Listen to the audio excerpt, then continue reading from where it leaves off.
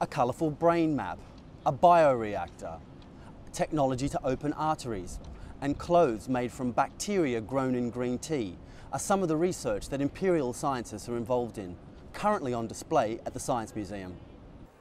At the Who Am I exhibit at the Science Museum, I spoke to Professor Colin Caro about his work with stents. The very common disease of arteries is atherosclerosis, which causes heart attack and stroke and other problems.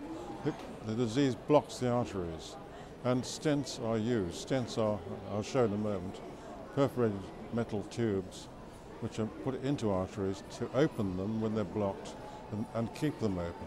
Putting it inside an artery actually straightens the tube.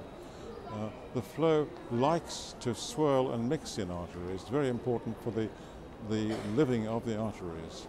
And we have recognized that and developed a three-dimensional stent, which is this one here. That causes the flow to swirl and mix as it does normally and prevents the development of disease. Well, it's very exciting to be at the Science Museum. One's exhibit is seen by youngsters and not so young people, encouraging people to go into science. The Brainbow mouse is also on display at the Who Am I exhibit. I spoke to Dr. Simon Schultz to find out more. So the Brainbow mouse was actually quite a revolutionary advance in neuroscience. First developed at Harvard University, it makes the circuitry or the wiring diagram of the brain fluorescent and thus visible under a microscope. With the Brainbow mouse, you now have visible brain circuitry, but to understand the brain, we need not just to see the circuitry, but to see it function. So what we're trying to do at Imperial is to develop techniques to look at the activity of the nervous system in the Brainbow mouse so that we can relate activity or function to structure. So the Science Museum has got an exhibit on the Brainbow mouse which contains some images provided by the original developers of the Brainbow mouse showing basically sort of pictures of sort of exquisite detail of the circuitry of the brain from this mouse. In addition, you can see a mouse and the brain and a mouse brain that were used in our research, which we've donated to the Science Museum. Also on display in the antenna wing is a mini bioreactor. I spoke to Boyan Tamburik to find out more. Well, what we have inside the reactor is the unicellular green alga Chlamydomonas reinhardti, which is basically splitting water into hydrogen. And the idea is to produce hydrogen, which we believe is the sustainable fuel of the future, directly from sunlight and water. And it's a two-stage process. In the first part of the process, the algae splits water into oxygen molecules, protons and electrons. And then it also has an enzyme, a natural catalyst, which recombines those protons and electrons to produce hydrogen. Well, at the moment we're working at the 1 liter laboratory scale. The aim of the project is to scale up first to 10 liters and then onwards. And there are two ways of using it. We can look at some kind of distributed generation where the reactor is sitting on somebody's roof. The algae are producing hydrogen, which can then be used for heating, transport and electricity, so to provide all the domestic needs of the home.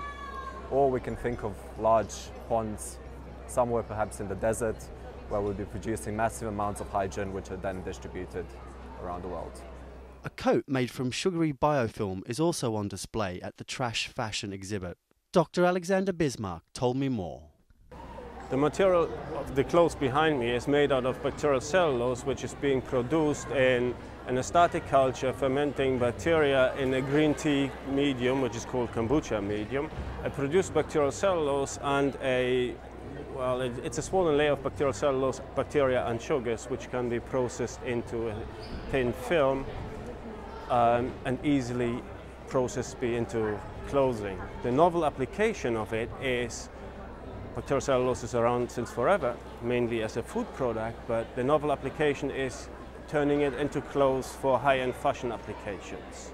The problem with this clothing behind me is basically the fact that it's still bacterial cellulose and still contains sugars and bacteria, which makes it extremely hydrophilic. So if you want to wear it, you start sweating, it swells and turns into a goo-like material again. The aim really is to produce a material, bacterial cellulose material, that is hydrophobic enough to not swell unrestricted into goo, but remain leather-like.